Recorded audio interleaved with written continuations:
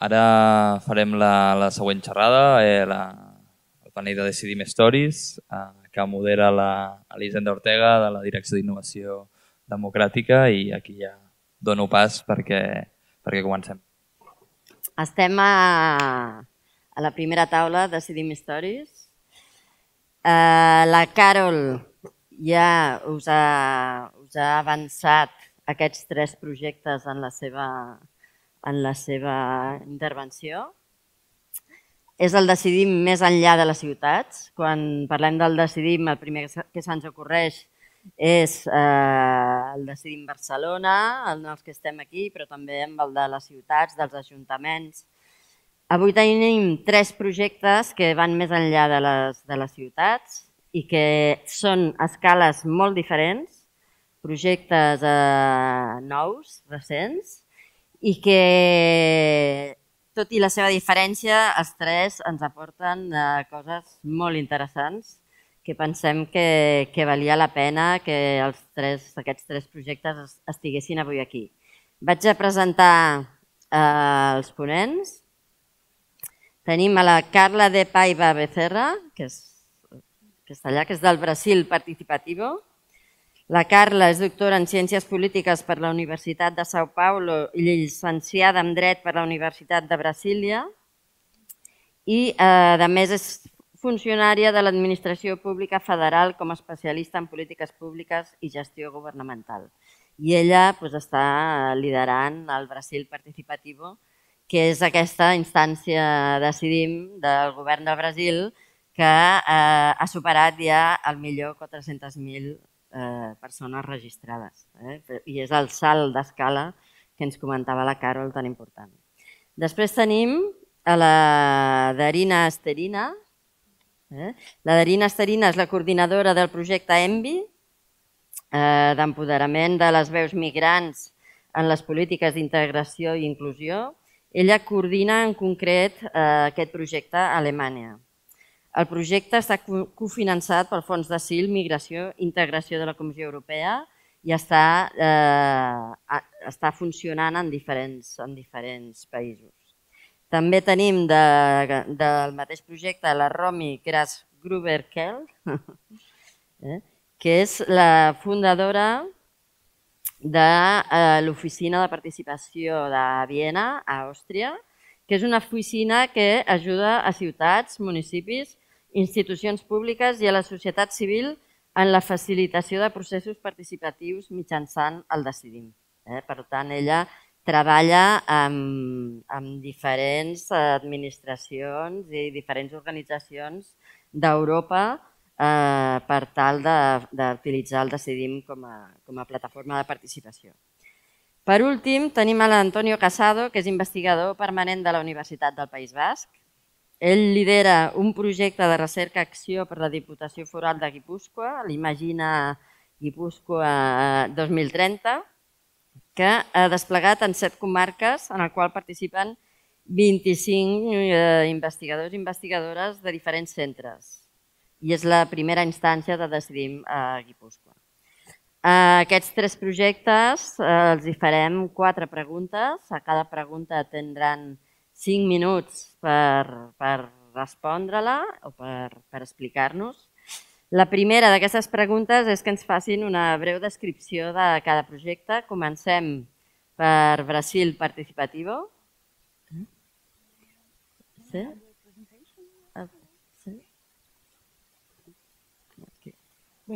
Bon dia a tothom. Good morning, everyone. My name is Carla Bezerra, and I'm from Brazil. I'll be presenting in English because I was asked and I prepared on this language. But please, if anyone needs to get the translation on. So what do we aim at? Brasil Participativo, which literally means Participatory Brazil, aims to be the hub that integrates all the federal participatory experiences in Brazil.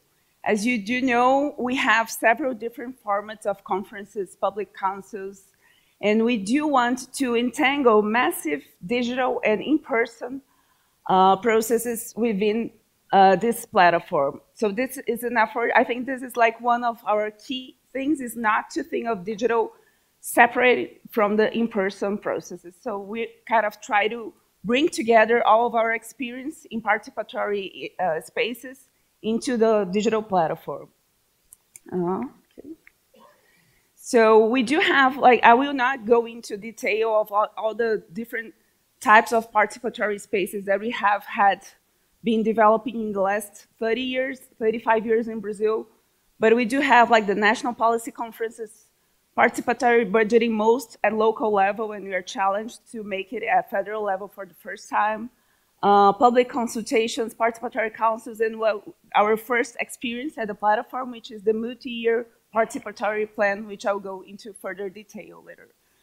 If we look at the timeline for digital experiences in Brazil, we began in 2009 with small, tiny experimental digital processes into conferences or participatory observatory spaces, public consultations that were mainly and exclusively digital, and they would bring together a couple thousands of participants, but they were much smaller than this last process that we brought together 1.4 million people participating. And how did we do that? So we did it together. We had 27 in-person assemblies in all of the states of the federation that would bring together each around 2,000 people. And this would serve as a mobilization to bring people to vote and propose in the platform. So we had about 1,400,000 participants that presented about 8,000 proposals and voted on in each one. The most voted proposals would have around 20 to 90,000 votes each, and we had the detailed numbers. So what are we doing next? Please let me know if I'm on time. So what are we doing next? So this was the first process, the multi-year participatory plan, which I can go into. It has a lot of detail into the process. What does it make? It kind of defines the next 4-year priority policies in all the areas of the government. That's why we had such a huge participation, because it's a huge, important planning tool for the government. And we are doing next. Okay, we are as a next step, we are trying to customize the platform to each of the different participatory spaces that we have. So the idea of national conferences, we have it's a kind of assembly process that starts at the local level, and then you elect delegates for the state level that elects delegates for the national level. And you want the platform to participate, to be part and support all this process from the very beginning up to the national level, and try to track, because many times you lose the track of the participants that participate in all the levels. So the idea is that the platform will help on that. And we will also have a digital voting tool that will allow people to participate directly online and then be elected delegates for the national level. So we are beginning with two. We are beginning with two pilot conferences: the youth conference and the food and nutrition conference, that are now online, and will hold their in-person national event in December. So it's already on, and you can look at this in the platform. And for the next year, we are going to have around 15 national conferences at different policy areas. We are also bringing together, we had a previous public consultation platform that has been on for about 10 years, and we are merging it into the new Decidim platform. It uses another language, and it's not able to be further developed, so we are also merging this. So that's all for now. Then I'll bring more stuff into the Q&A. And this is our team. There are many people. We have about 5 people here. So we have the secretary, Renato Simões. We have Carla, Henrique. Lots of people that are participating, and you can take a look at it.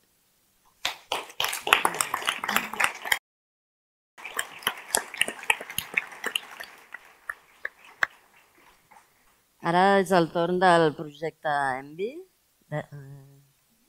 Thank you very much for the invitation. My name is Darina Sterina. Sorry, I have to switch this off. It's distracting me a little bit. Okay. Yeah, so as already mentioned, I'm the German project coordinator for the MV project. It's called Empowering Migrant Voice Integration Inclusion Policies. And it's a 2-year project that is EU-funded by the Asylum Migration Integration Fund of the European Commission. And the project is implemented in 5 different countries, in Germany, Austria, Slovenia, Italy, and Greece. And what's special about the project is that we are 12 partners in it, and we are NGOs and also municipalities that are working together. And the focus is the strengthening of political participation of migrants, and especially we're focusing on political structures that already exist, and especially for people that do not have voting rights in their national countries. And so the idea was to create this project for knowledge sharing, and then also to exchange good practices of political participation that exists for migrants. And so we share different good practices, and we also elaborated them through different kinds of research in every project country. And one structure that we found was really worth strengthening, and the good practice were migrant advisory councils and the involvement of migrant organizations in decision-taking. And so what we observed through the research were also that there are still some opportunities missing regarding those migrants that do not have this direct access to organizations, or that are not directly involved in decision-making processes of the municipalities. And also, of course, those that maybe just arrived or that do not have the national language skills. So we thought that the e-participation platform Decidim could be a great opportunity to include this, and to also make it more accessible to those kind of people. And so what we liked about it is because all our national and local contexts are very different. We have different situation regarding our political situations, our governments on the local levels. So what we liked about it was that we can really implement it really tailored to our local needs in the project countries. So for instance, in Berlin, we use the Decidim platform for our migrant advisory councils, because we have them in every district. And while Lustenau is using it for the whole community there, and Graz, for instance, uses it as a major project to involve migrants in different advices for policymakers regarding different areas that concern bettering of the situation for migrants in many areas, such as environmental issues, education, and so on. So this is something that Decidim offers for all of us. And also what we liked about it is the tool, the language tool. We also liked it that we could also, because we have also different different migrants and different communities living in each of these countries, and especially in these regions that we're working in. And so it was also great to make these platforms accessible in different kinds of languages, so that people can directly in their own language, suggest, make ideas, and participate directly. And so this was also in each country, this was also a process where we included the administration, and in each country it's different. So in some cases the NGOs are using this platform for themselves. In some cases the administration directly implements it after this collaboration process. And because it's a project that will end this year, we were also thinking in terms of sustainability of these platforms. And so we have the hosting and the maintenance until 2025 to make it possible for the activists to continue to use it, and also for the administrations to continue working with it also after the project ends. Thank you.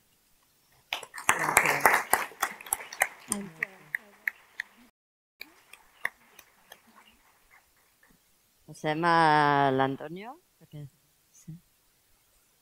Well, bon dia. Gracias, Elisenda. It's really a pleasure and an honor to be here sharing the floor with such a beautiful Decidim instances, and with you all, the Decidim community. well, this is the tiniest project.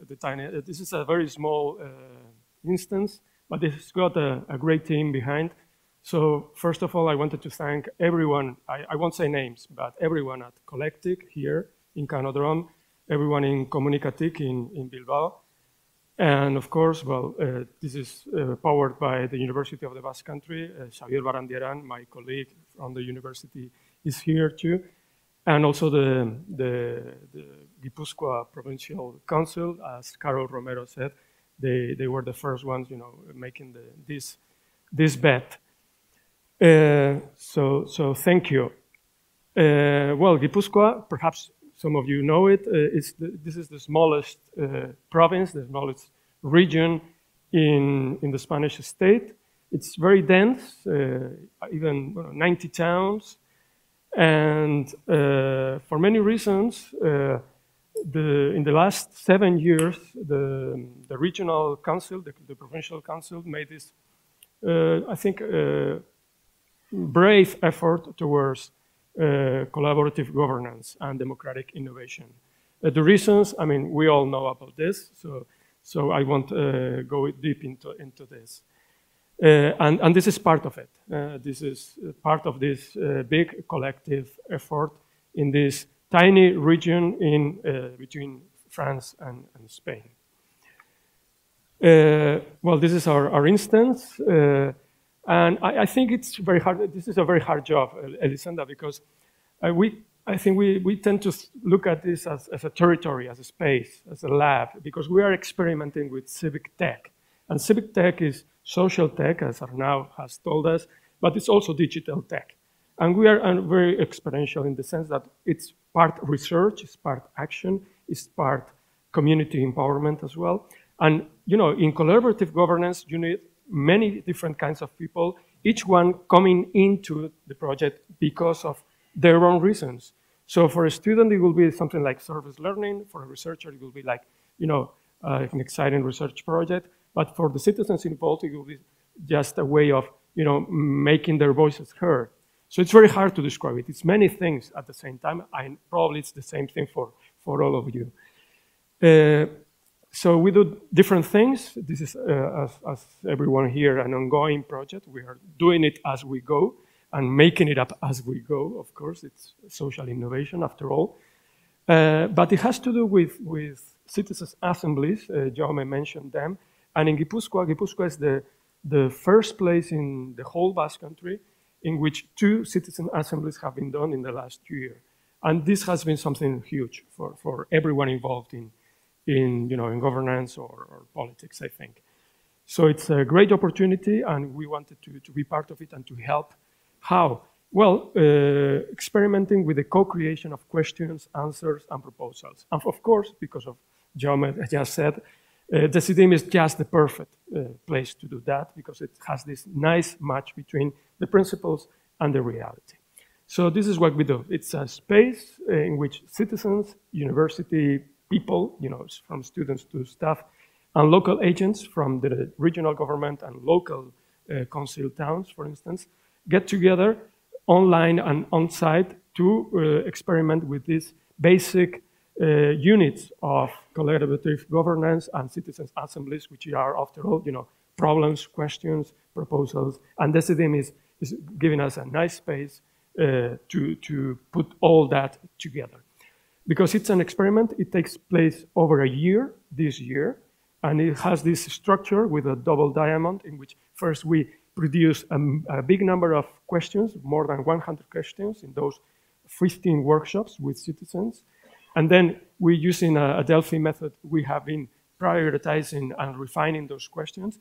And this is where we are now. We are answering those questions by actionable proposals. I mean, we're not looking for theoretical questions. We're looking for practical proposals to answer those questions that have been emerged in this process.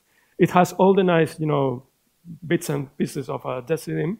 So I won't go into this. For us, it's very important that it's fully bilingual, and that's something that we are proud of. Then those are things that we can discuss in question and answers. and probably you have the same, you know, concerns about sustainability or plurilingualism, but we can talk about that later. Thank you.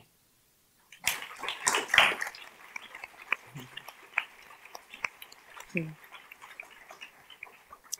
La segona pregunta que fem als projectes és que ens expliquin la seva experiència amb el Decidim i que entrin més a explicar què és el que ha portat el Decidim de diferent a l'hora de desenvolupar cada un dels projectes que hem presentat.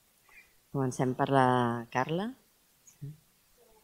Our experience has like three main aspects. The first one was that to reach that large number of people, we used the unique digital identity that the Brazilian federal government already has. We already have kind of a very developed digital government strategy.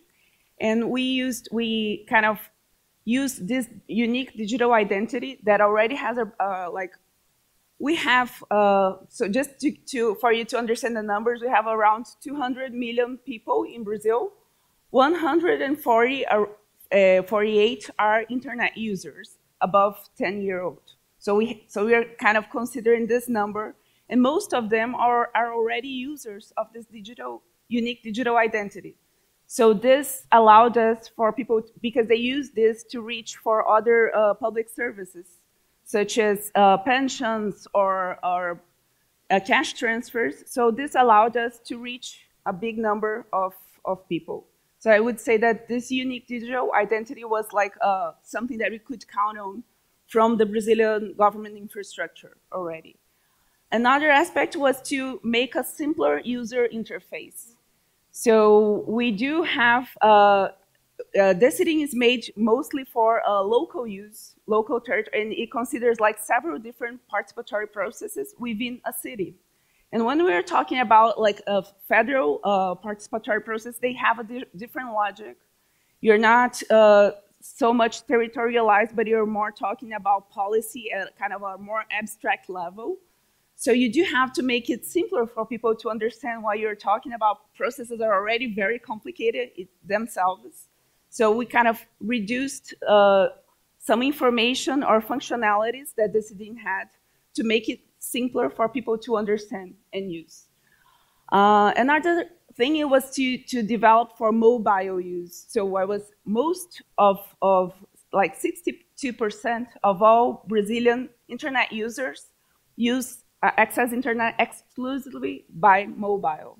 So if you do on desktop, we are going to have a much smaller number. And from our processes, 90% of people would access and vote and make proposals in the platform on their cell phones. So that was a very, very important key issue for us to develop. I would highlight these three things, key main aspects. Gràcies. Projecte Andy. Thank you very much. Yeah, so we are Mitgestaltung Partizipationsbüro. We're responsible for the technical implementation of the MV platforms in several countries.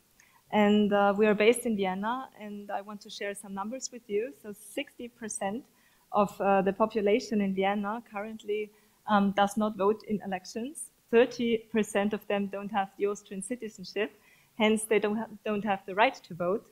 And the other 30% do not make use of their right to vote. So just to highlight also the importance, not only about Decidim and participation and democracy, but in general, when we talk about democracy, we should be inclusive and we should tackle these issues. And at the same time, we know that there are participation biases.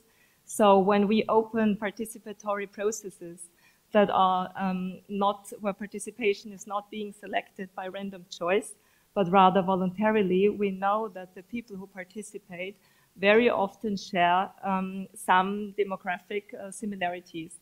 It's rather male people that express themselves. It's rather people who are really feeling comfortable to express themselves written or orally in their mother tongue. So it's often educated people. Yeah, so this is something where the MV project gave us the opportunity to tackle these issues and to work on these matters more in detail. So what we did at the first step is, together with the partners, we held workshops. So in cooperation with the NGOs, with the migrant advisory councils, we tried to figure out what would be the main important things that migrant communities would need. And of course, language was the main issue, because it is you need to feel comfortable to express yourself, particularly when you have to express yourself in a written way. So standing on the shoulders of giants of the Decidim community, we could use an already existing feature that includes machine translation, and we adapted it a little bit and developed it further, and like that we could also, with a huge investment in translation of the Decidim files, like the Decidim software files, we could make the platform available in about, I think, 15 languages. So we were able to set up those 6 platforms in those languages. And another important issue was to be mobile, like to be responsive, ideally mobile first, because not only when it comes to migrants, but also other like population do not even own computers anymore. So this is also something that we would really highlight. But we had a certain budget, so we had to operate within this budget. So it's not perfect, and it's really a starting point. But I think an important question that was raised thanks to the MB project, how to build really inclusive and really accessible platforms. And to end, I would like to share a video. I don't know if I can find our slides now here. Perhaps you can help me to put the video on from that was the second slide from the MB project. That's a video from the platform of Graz.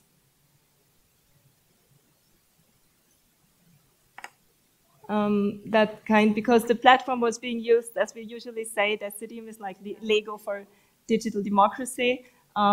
Different cities and municipalities had different needs. Do you have it? No? It's not working. Anyways, so then I explained el preparen per després. Ara van a buscar-ho i... Okay. Després el podrem veure després? No? Doncs no és possible, no el tenim. Doncs no...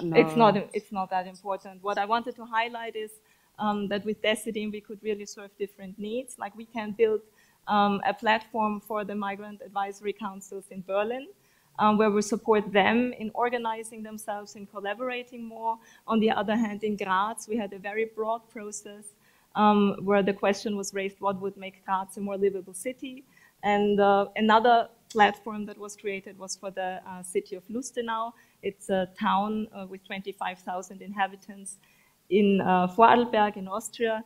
And they said they want a fully fledged participation platform.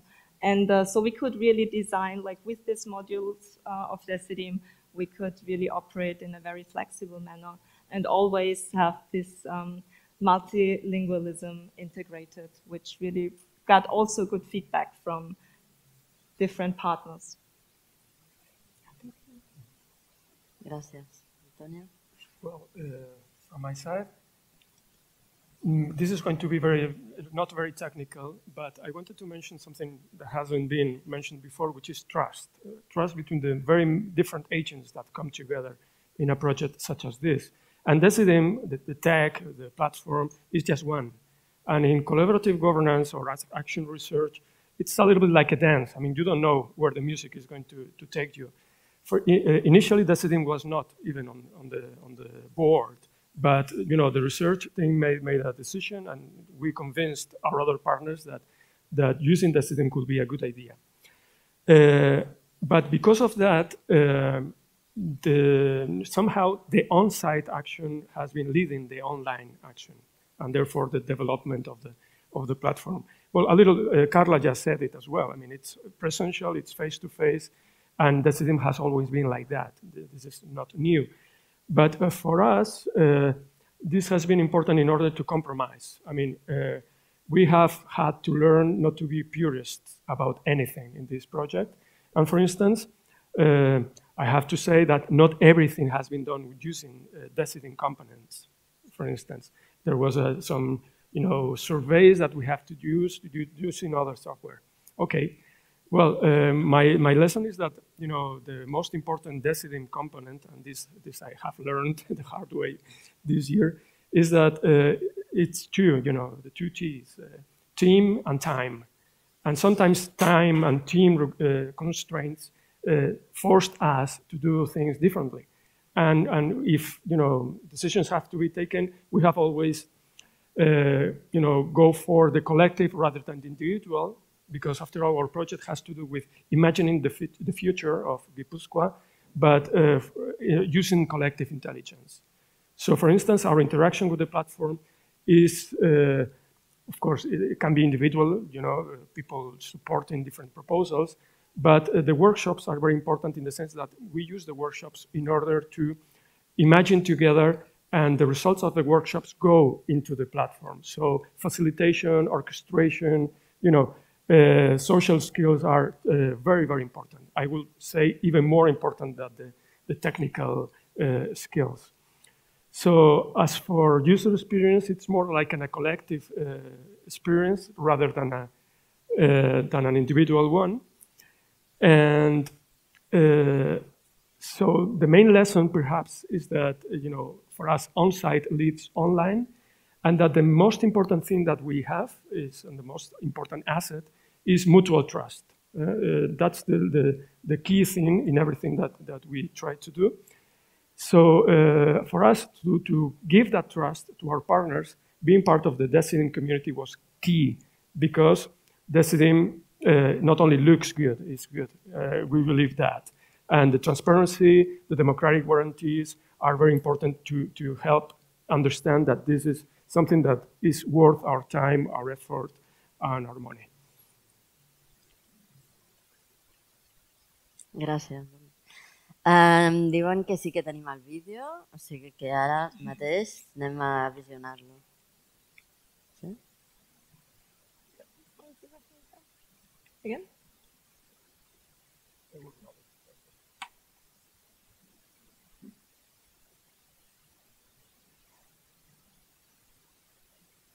Està esperant.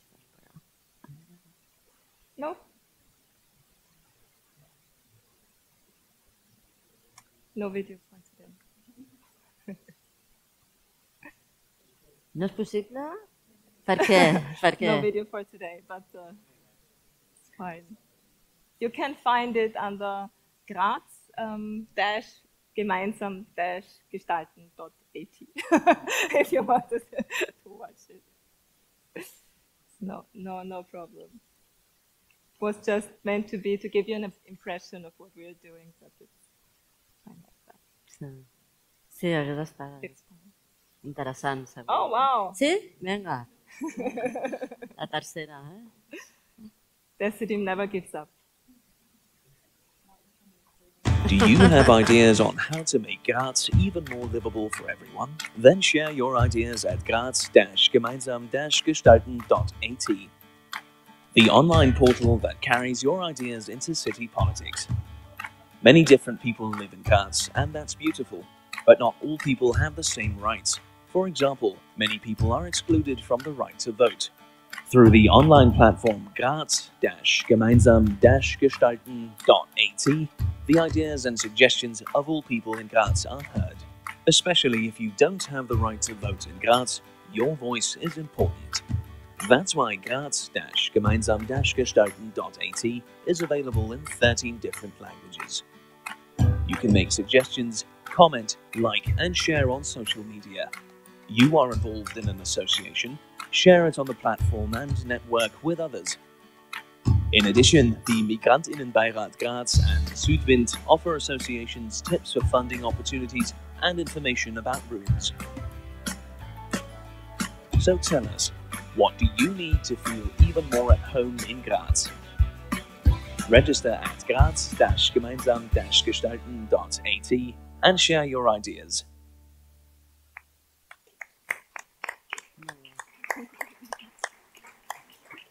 Molt bé.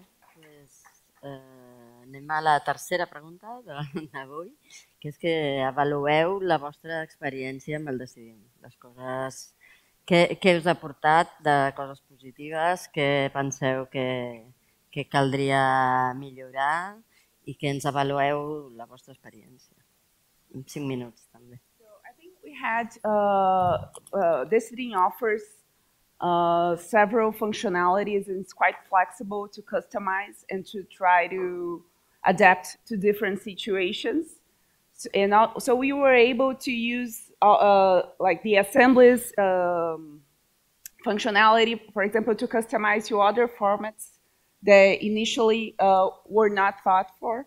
So I think like the platform highlight is this kind of a big flexibility and possibility to customize to different several processes. But we faced a couple challenges. I've already mentioned the need to simplify the user interface, and also like for analysis, we kind of we missed the possibility of analyzing the access, who is voting, why. So we're kind of our team is actually very involved into developing the analytics. Both we have a data engineer team and a data visualization team that is working hard on building new analytics visualization so that we can actually have reports, like customized reports for each different process. I think this is something that we felt we missed a lot in the first national process, especially because we had so many people voting and participating. And we wanted to know, oh, where are them from? Do we have like all the regions represented? And this we could only do, we had to do it manually, mostly. So I think this is a big challenge for the future development of Decidim. Another thing that we are working on now is the accessibility features. So in Brazil, we have to, it's both politically and legally, we have to comply with like some internet rules on accessibility. For example, like Brazilian Sign Language, like every official website has to offer Brazilian Sign Language so that people with disabilities can access. And this was one feature that we also had to develop further, and we are working on to improve in the Decidim platform. And I think it can be highly beneficial for all the Decidim community. So I would think I think like the main positive thing is like the flexibility, the being part of a broad international community that we can rely on and we can discuss. And the challenges are on how do we add on these features of analytics and accessibility.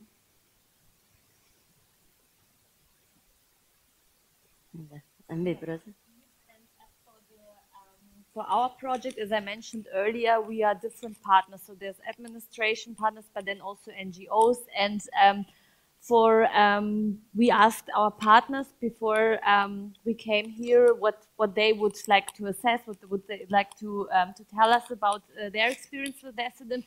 And we got different feedback regarding administration. For instance, there were some of our partners that said it's very easy to use and it's very user-friendly, but then some struggled a little bit with the administration, because especially those that are from NGOs who are not very like experienced in using such platforms, they were either hiring someone external who would administrate this for them, or they really like suffered, and it took them quite long to make it to administer it. So and then the language, of course, it is like one of the biggest advantages of this platform, and of course it opens like a better access for so many groups and communities in our the countries that we work in.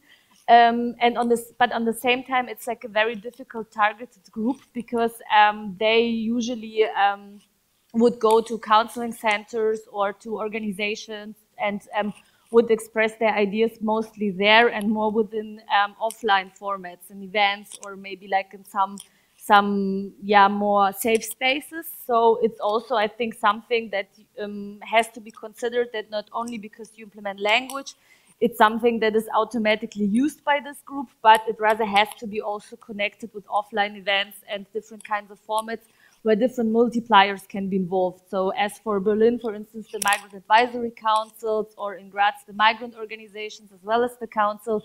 And so in this way, this language tool can really like, thrive in its possibilities. And, but then of course, what would also be great, and what we like seen as something maybe a bit missing, was that Decidim itself should be also more translated in different languages. So the tool itself, which could also provide a better access in our opinion. And so in general, we also liked the different features, but on the same time, it was a bit overwhelming for us to really understand what kind of needs do we have on the ground, and what is necessary to implement, and what is maybe not necessary in our context. And again, as with all this kind of features, it was a challenge and of course an opportunity, because it made also possible that we can really like make it needs tailored and really make it work in different local contexts and situations. So again, this was also challenging, but I think also a great opportunity for us on the project. I'm sure that our challenges are your challenges too, so I will just quote 5. And the first one is sustainability. We might secure funding for the next 2 years, but deep down, it depends on whether this is useful for more than just one agent. So we are in a negotiation with the funders, and in order to define what's the mission of the project, because that's the most important thing for it to be sustainable. Yeah, for us, the key for sustainability is making it open, making this space open to other players in the arena. But of course, this needs some kind of compromise between the partners. So that's number one. I have said that one nice thing about ours is that, as the others, is plurilingual, but Basque is the minority language. And even though ours was the first one in Gipuzkoa, it was not the first one in the whole of the Basque country. So that we have had some coordination issues with the translations into Basque. But Asier Amezaga is helping us a lot, and we are kind of creating a network of Basque Decidim developers to, to have a unified front vis-a-vis you all, and thus, improve the quality of the Basque translations. Because AI is impacting us, because now everyone can translate anything into any other language, but the results are very poor, as you know. The third one is licensing. In our face-to-face experiences, we are using materials developed by other people. For instance, we are using a card game developed in Finland, but it's not Creative Commons. So we are kind of struggling to find ways of sharing our stuff, which is using stuff that is not Creative Commons as we want it to be. But, well, we'll find ways to share this, of course. Fourth one is interoperability. This is probably too technical for me, but of course, we want the decisions to be grounded on the best science that we have, and the best science that we have depends on open data. And of course, we want to go towards a model of governance in which, local agents can use our data, I mean, the kind of proposals and data that we create and we put into our Decidim instance. And we want also to use the data that local agencies are generating in order for the citizens using Decidim to arrive to better decisions. So this takes a lot of interoperability, and we think that that's a hot spot for us. And finally, networking. Of course, we have the Basque small network, but because we are developing these tools using others, but we want to talk to all of you about the stuff that we're doing. We are very hot on games, for instance, using games to structure the experience in our workshops, because that that creates engagement, and I mean, participation should be enjoyable. I mean, life is hard enough. So we keep an eye on this, and of course we're academics and local officers. So we want to do things with people all of you who are working on those areas, like social innovation or I know that many of you are here. So let's open new channels and let's keep the conversation going. Molt bé. La darrera pregunta, que també han anat sortint algunes coses al llarg de les vostres intervencions, és quins són els reptes que teniu com a projecte respecte al Decidim?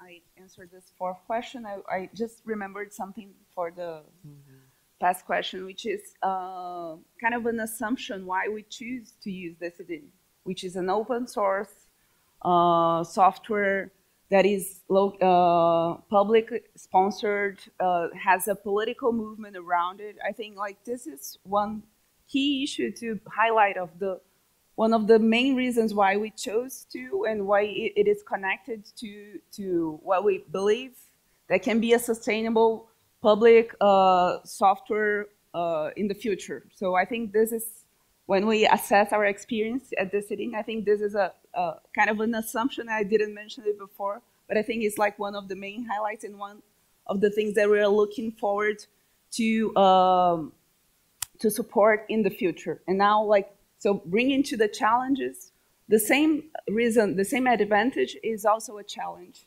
So how do you think of this open source community in the long run? How do we keep the software sustainable?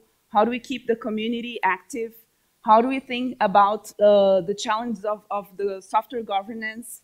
I think these are like the main, Antonio has already mentioned this before, and I think we are very much in line with how do we think of these challenges for the future? How do we make this software not something that will like be part, that is connected, that most of like the digital experiences in Brazil that we presented were related to one government, and the government went down, the experience was interrupted. How do we do not fall into that? And I think this is related to building and strengthening an international community that is committed to this open source participatory digital space. So I think this is like the main challenge that we have to face in the future to come. And like all the technical issues and things that performance, scalability, or usability, we can solve together if we're able to build a strong international development community. So that's I think for the future what we have to think of.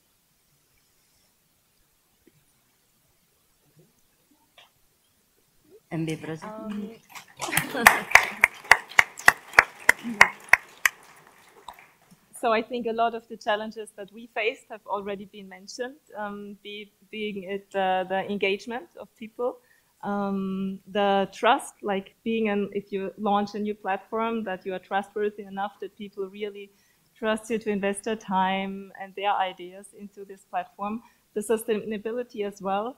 But from an operational level, what wasn't mentioned so far, I don't know if it's so interesting for you, but for us specifically, the sticking to the time plan was really a huge challenge because so many actors are involved.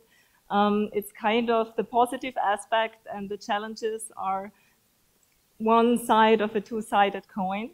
So it means that it is a civil society-driven project. So ENVI was developed by civil society actors in cooperation with municipalities, but to convince the municipalities to really go for Decidim, to use it, to explain everything to them. So this took time, and we couldn't stick to the time plan exactly, but finally we made it to have passed all the important deadlines, and that's it. Yeah. I subscribe to all of that. Yeah, my job is very easy now. So I'm going to repeat, but going from the more concrete to the more philosophical, in order to network, I mean, we want to connect with the new citizen assemblies that are going to take place in the Basque Country. And for that, we're keeping an eye on Barcelona, on the climate assembly, of course, but also in new things like Volem Decidir, which for us is very exciting because, I mean, we are all about the future, and the young ones who don't have a vote as well well, they are going to live in it or they're going to suffer it. So we want to bring them into the conversation. As Carla said, surfing the political tides for this to be, continuous and not just, one flower one day and then it's all over to zero and you have to start from scratch. I would rather go slow, but not, the least thing we want to do is to waste our time and our resources on beginning again and again this new thing.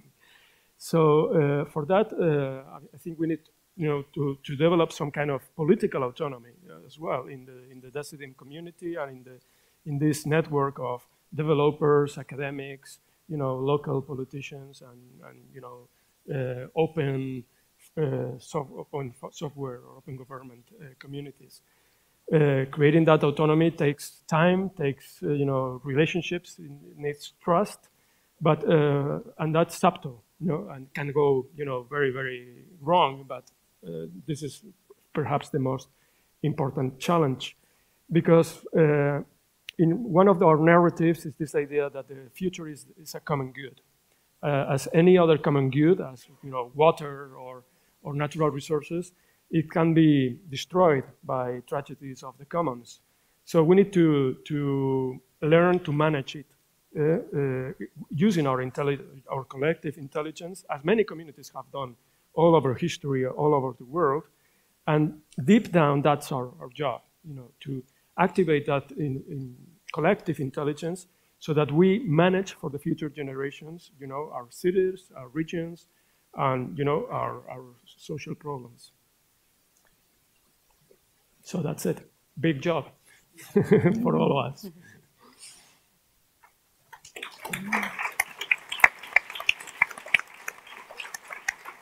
Bé, malgrat ser tres projectes tan diferents, han sortit moltes coses comunes.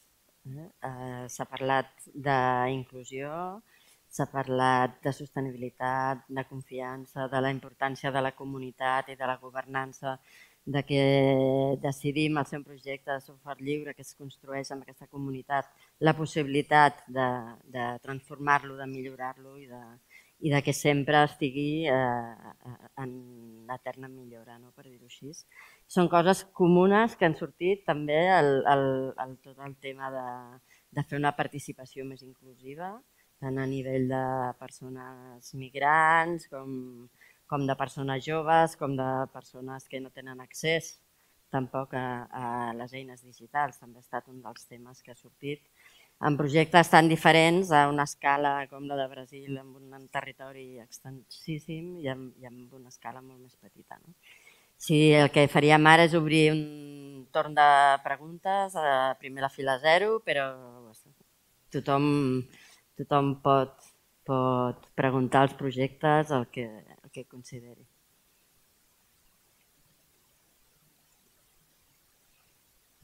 Sí? Alejandra? For Versió, it was very impressive. So much people in so few time. So I was wondering what, besides the Sorry. For Brazil, it was a lot of sign-ups in so little time, and that is very difficult. I did Mexico City, and we didn't got to those numbers.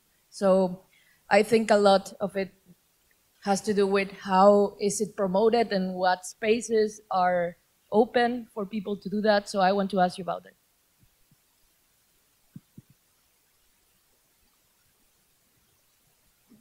So I think,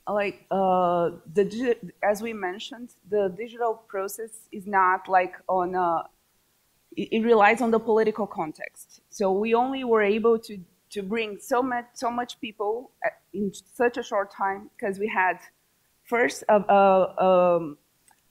it was politically at the center of the president agenda. Like Lula himself participated in a couple of the assemblies.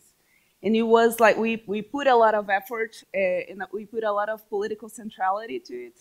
And it also relies on our history of political participation and organization from popular movements, social movements. We already have a quite strong culture of participation. So when we activate this community that is already participating in in-person processes before, we can quickly bring together such a significant number of people participating. So I think like the political variable explains like why the digital went so well. It's really, really very connected to it. You cannot do that without relying on a very strong community participation culture and political priority, like from the government for such to have big processes. Of course, we have to keep on, even if you don't have the political priority, it's important to keep on doing, but it will be hard to build a very big process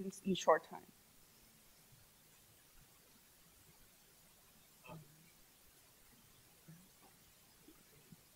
So a follow-up question on this.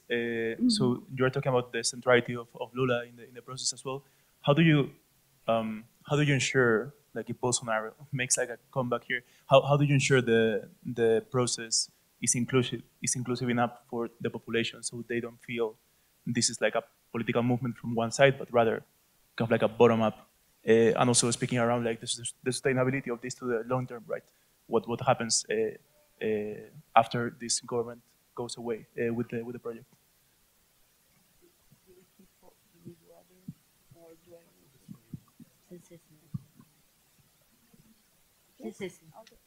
No, I think inclusion is something that we're always looking for, and we're never like at what our target, like it's the horizon that we're always looking for, to more inclusion, more people. Of course, when you talk about digital processes, there are lots of people who don't have internet access or do not have internet abilities to use and to vote. So this already kind of put some people apart, and we have to always be looking to bridge that gap. Also, I think like the in-person processes were a big effort to connect. So we would, for example, for each assembly that we would do in the state level, we would first go and connect with social movement leaders at the local level and try to talk to them, mobilize them. Then we would define a political agenda to be presented in the assembly. And so the social movements themselves would connect. Of course, this would not bring not all the social movements from all the political positions. Sometimes we would have some people from the opposition in the assemblies, but it really varies according to the local reality of each state, because from the 27 states, the majority is either in the opposition of Lula or kind of like in the center or negotiating. So we do have very different realities according to the place. So I would say there is no one answer to it, but it's just like something that we will try to talk to the most diverse social movements in that state. We would try to bring the most diverse leaders to be part and to mobilize for those assemblies, and then to try. And also, we had also an internet strategy with influencers trying to bring people directly from internet to participate. So we would have an in-person and also an online strategy for mobilization. A great question, by the way, and because there is just more than one answer, as Carla said, from the other side of the spectrum somehow. Well, same problem, but Anglipuscoa is tiny, it's small. Everyone knows what the other guy votes for. So what do we do? Well, the difference here is that our project is led by the university, not by the government. And I think this is a good thing because the university is the public university. It has a good reputation. It's perceived as neutral from people from different places of the political spectrum. And I think that has helped us to keep the process, the research inclusive and non-partisan, because people perceived us as non-partisan. And on the other hand, it forces us to respect that and to be, true to it. And in that sense, there is always a tension because we tell this project is not it's not the governments, it's the universities. It's everyone's. It's owned by the people somehow, by like the people. But this gives it more legitimacy. That's our hope. So it's like a proxy legitimacy move, in that the leader is not the government. The government creates a proxy, has an arrangement with the university, and from that moment on, it's the university that leads the whole of it.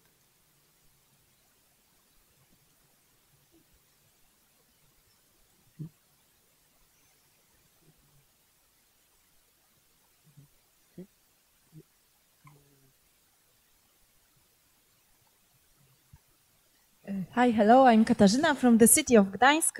We are now in the process of deciding about the tool to support our participatory processes and to digitalize them.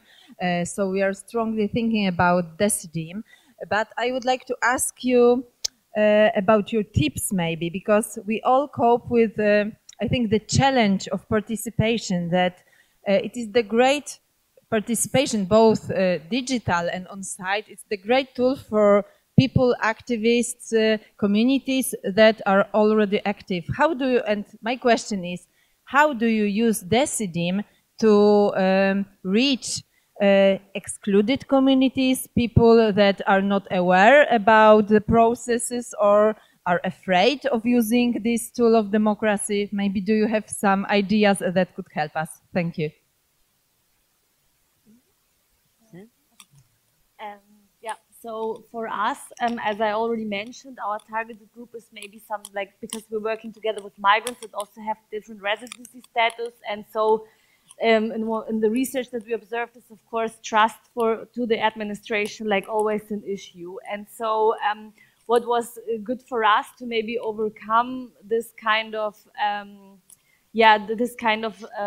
trust problems is that we are, for instance, as we are a migrant umbrella organization, so we already work together with migrants for a very long time, and as do also the migrant advisory councils. In Berlin, we have a participation law that was passed in 2021, which kind of also gave a legal ground for this migrant advisory council. And these councils, they are like a middle institution entity between the administration, the migrant organizations, and different kinds of activists.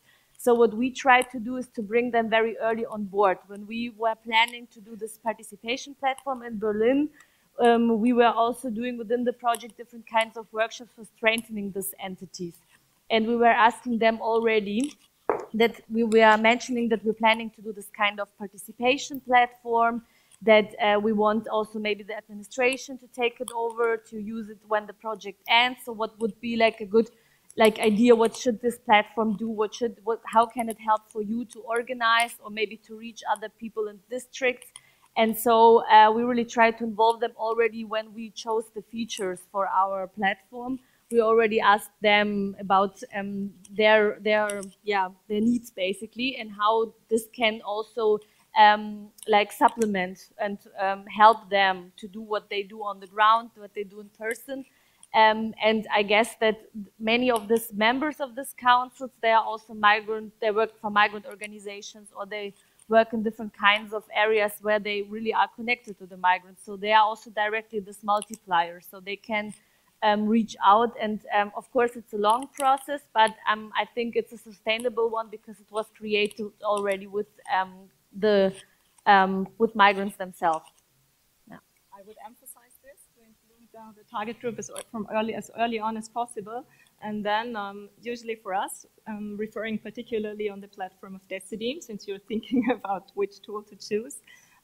Usually in the beginning, we do a really professional engagement strategy where we think about who is the target group, who do you want to reach, what are interesting multipliers, what are active organizations, how can they help you, how can they support you, what could be a good story that you could also tell journalists in order to make the platform better known, etc., etc. And then, of course, what's very handy in Decidim is that you have the social media integration, that you can share proposals, that you can send newsletters, so you can encourage the community that you already have on your platform to share their proposals, their ideas on social media, and hence like that you get a broader reach. So these are some aspects. And then of course the offline events, so particularly in the MV project, those offline events are really, really necessary, and do videos of them, and so that people see who are the faces, who are the institutions behind all this project. And even if they can't participate in person, they see and feel what's also the spirit behind the whole project.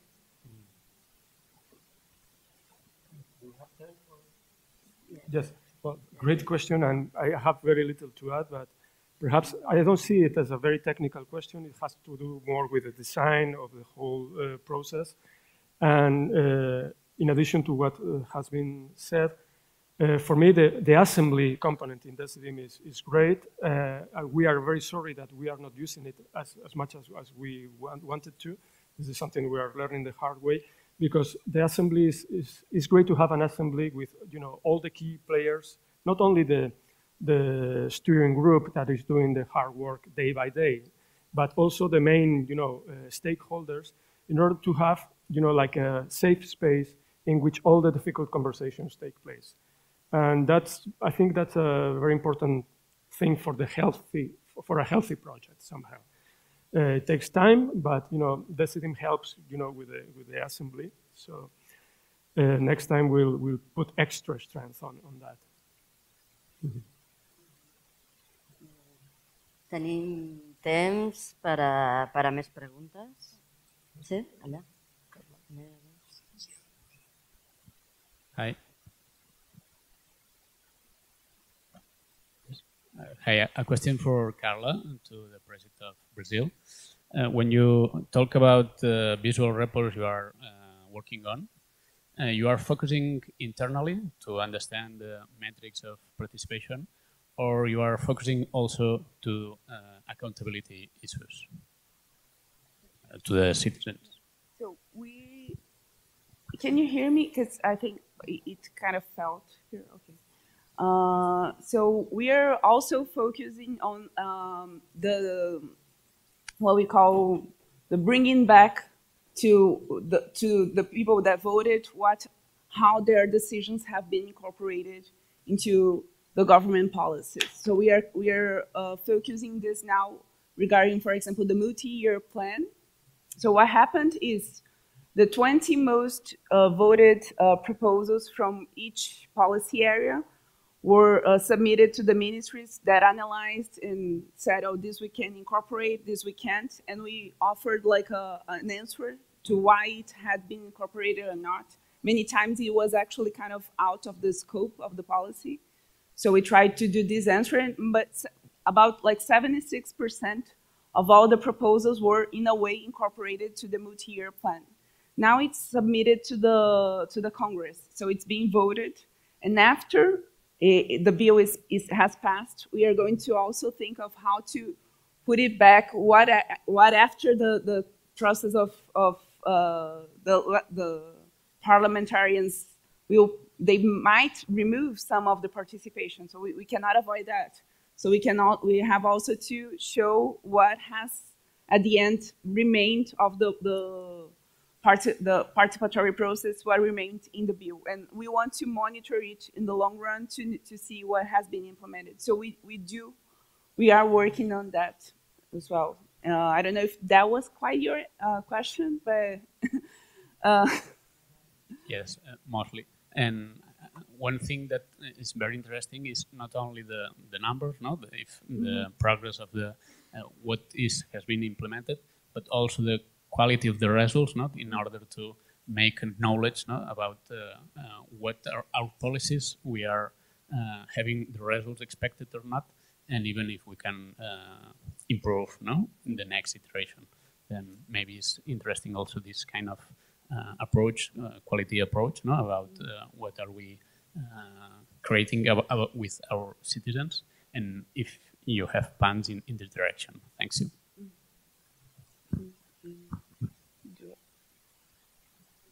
Hi ha dues paraules més d'aquella noia i I al Xavier doncs, els hi donem la paraula i després contestem. Sí?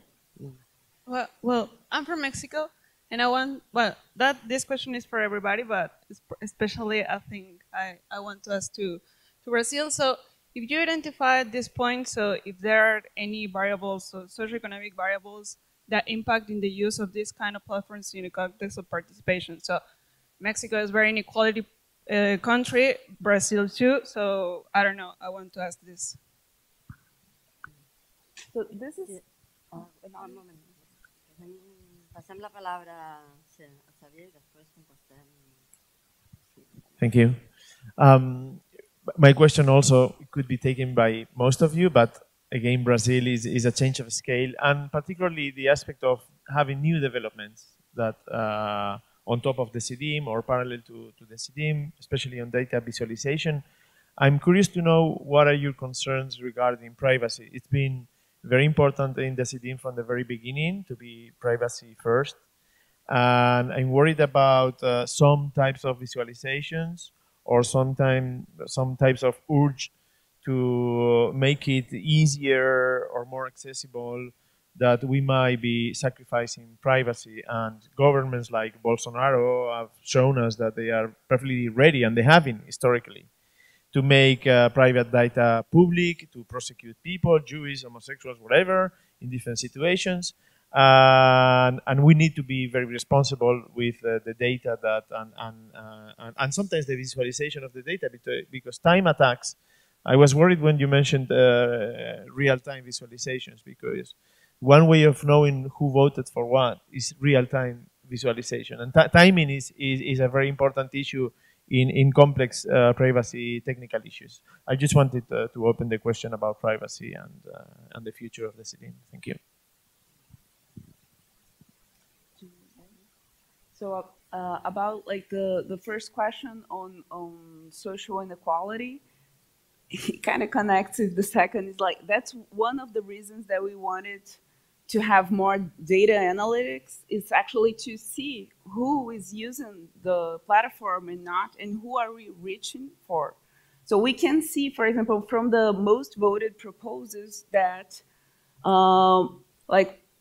formal workers had an easier access to the platform, because most of the most voted proposals were from organized worker unions categories. So we can see that more organized sectors can reach for better participation. On the other hand, for example, indigenous communities had a low participation level.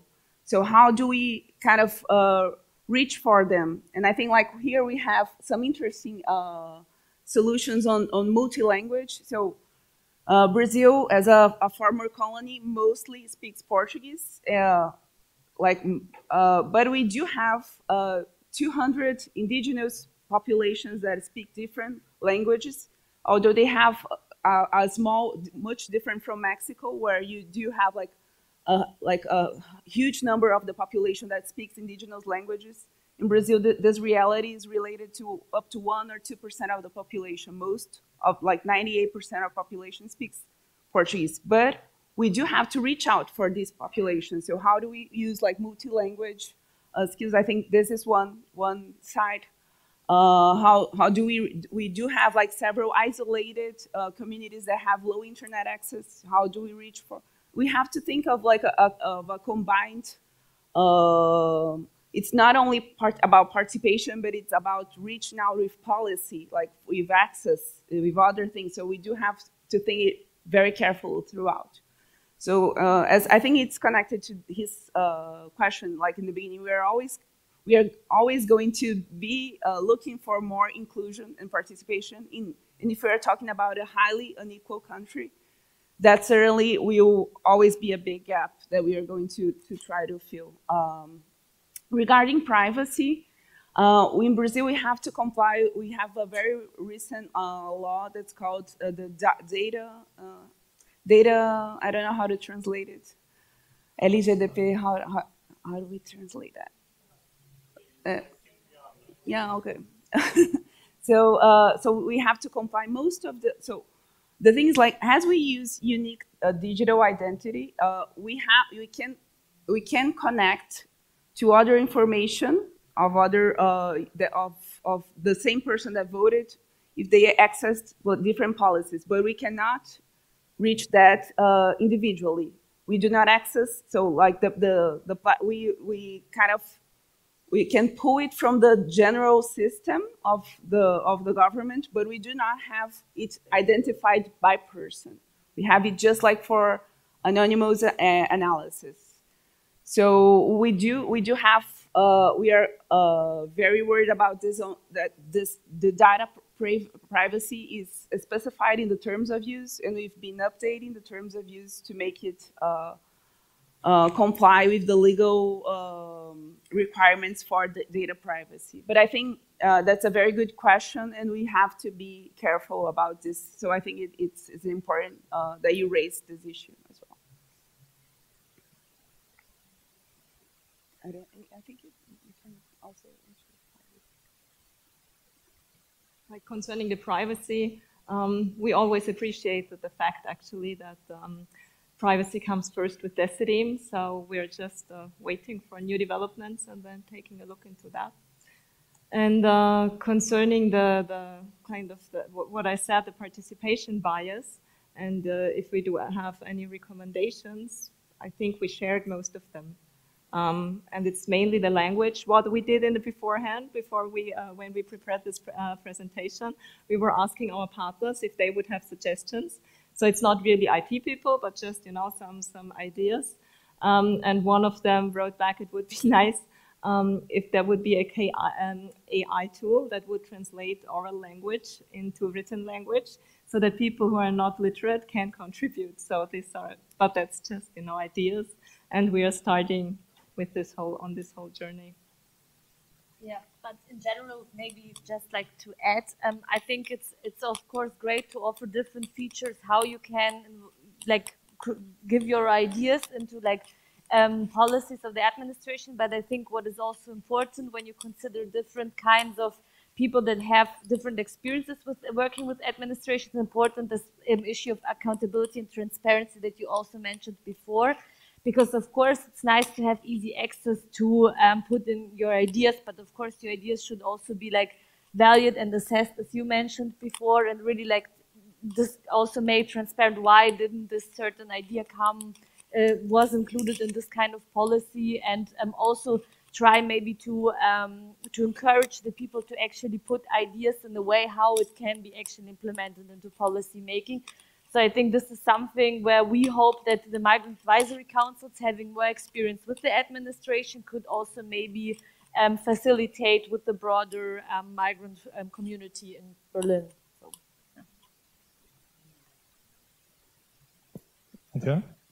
Okay. Well, first of all, thank you for your talks. They were really inspiring.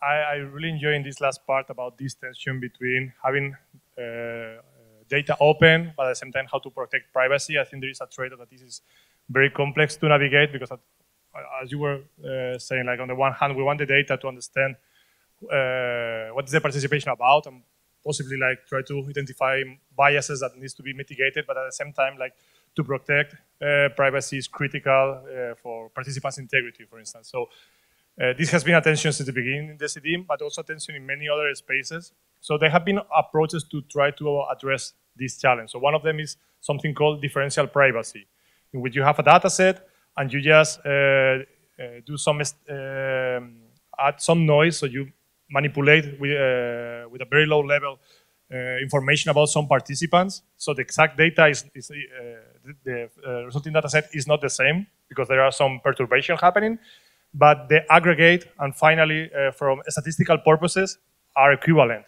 So I just wondering, and for instance, in the case of Brazil, you mentioned that you have a team of data engineering. If you are considering, or I invite you to be pioneering of using differential privacy with Decidim to try to finally to provide the statistics about participants, while at the same time protecting the integrity and the privacy of citizens.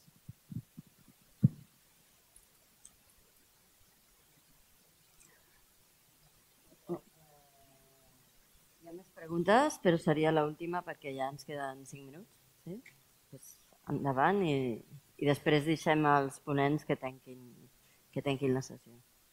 Endavant. Hello, and thanks for these presentations. Very inspiring as well. My question is with regards to the specificities of your constituencies, and how do you manage content moderation on the platform accordingly? If you have developed a different model and a different approach than the Decidim one, if you had to tailor it to the specificities, I'm thinking of Brazil, I'm thinking of Austria, I'm thinking the EU in general, and the polarized societies we live in. Thanks. Yeah.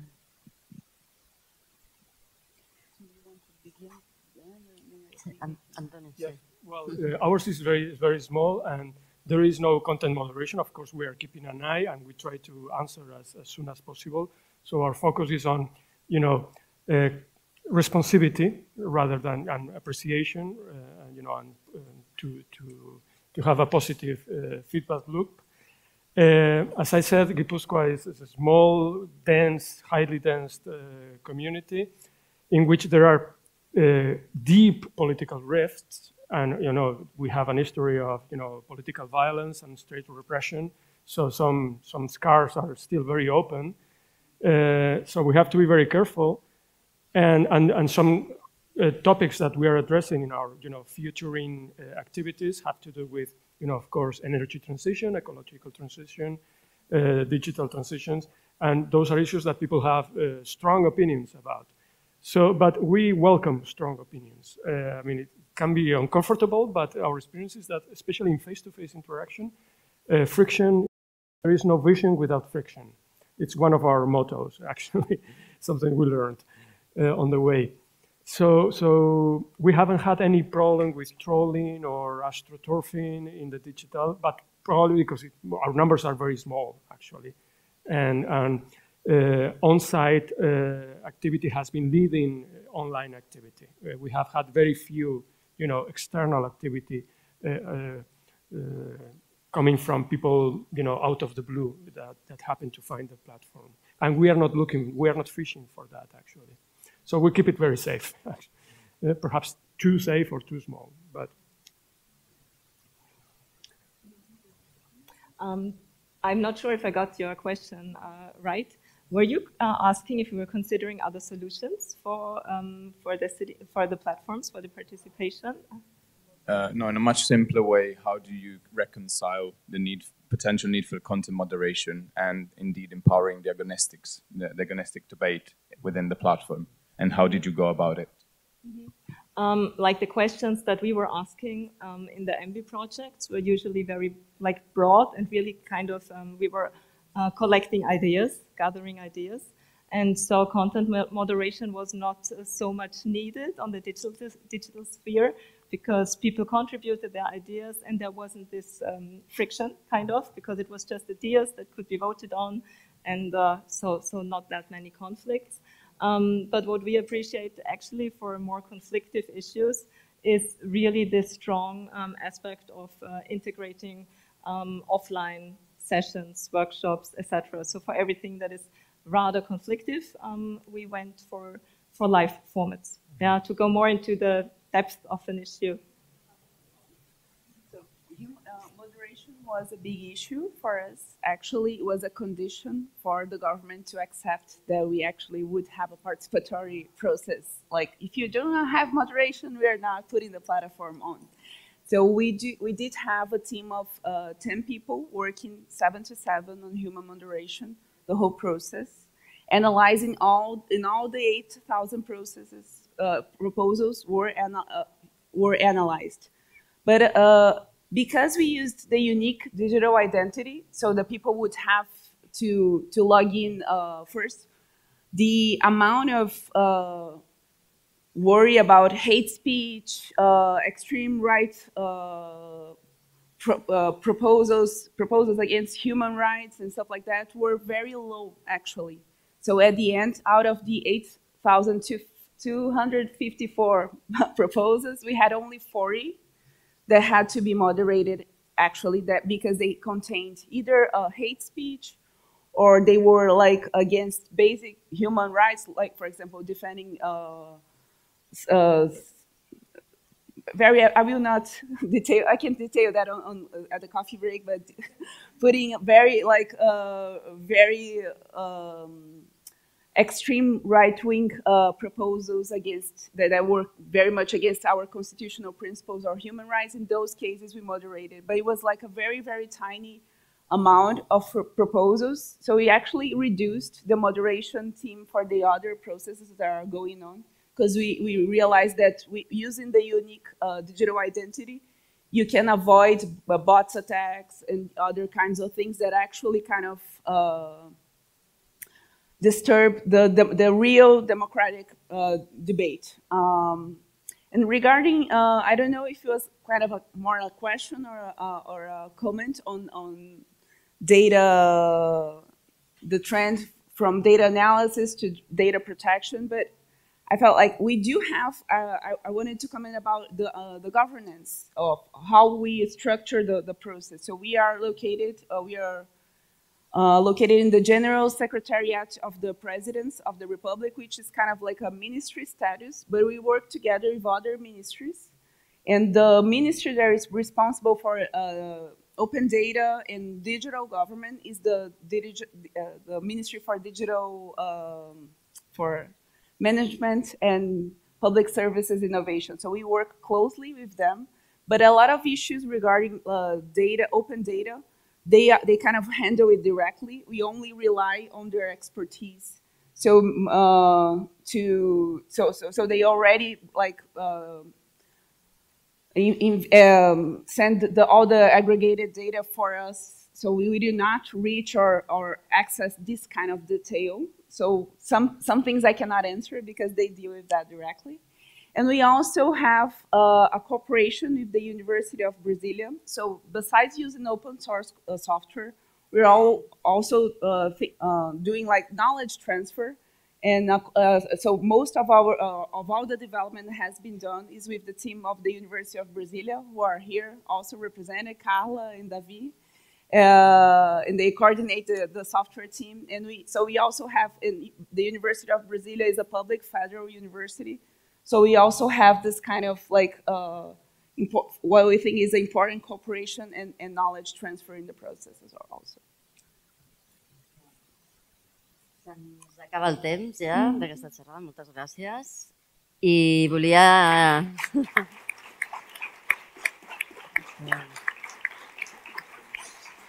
Si voleu afegir en un minut alguna, però molt.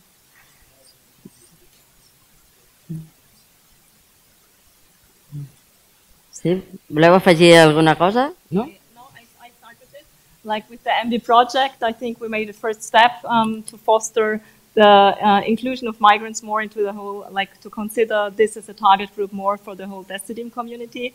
And I hope that we can also contribute and share our learnings in future events with the whole community. I think it's a very important aspect, and I'm very grateful also for the opportunity for this cooperation.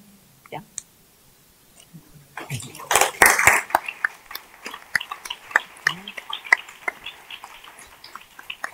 Sí, ya. ¿Quieres añadir algo, Antonio? No, muy obrigado, Brasil. Gràcies a tota la comunitat Decidim. Thank you all. Gràcies a vosaltres. I ara em sembla que hi ha un cafè, no? Sí?